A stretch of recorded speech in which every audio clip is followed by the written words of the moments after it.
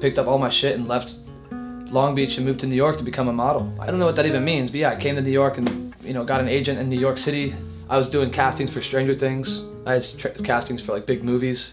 Never acted a day in my life. It was going to these fucking crazy parties, going to Soho House. I mean, dude, my life changed. As soon as I moved to New York, I became this like different person. And that was kind of the slow progression of becoming a photographer, working in the modeling world, seeing what I can do with a camera. It all kind of like, I'm telling you, the destiny of things always kind of pushes you, like, you always push you to a different path. You always find that path.